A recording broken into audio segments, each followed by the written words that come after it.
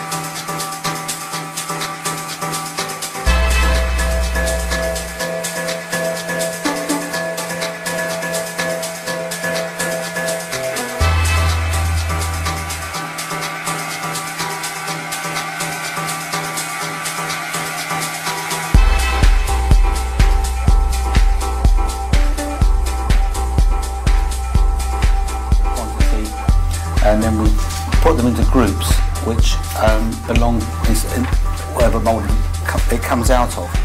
That way you're actually getting the best benefit out of the mould for production.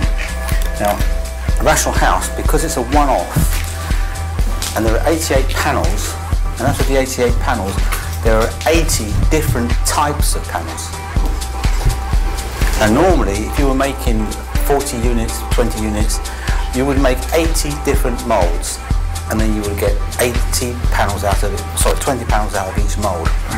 And eventually, if you were having multiple casting, you would actually invest and have 80 different steel molds.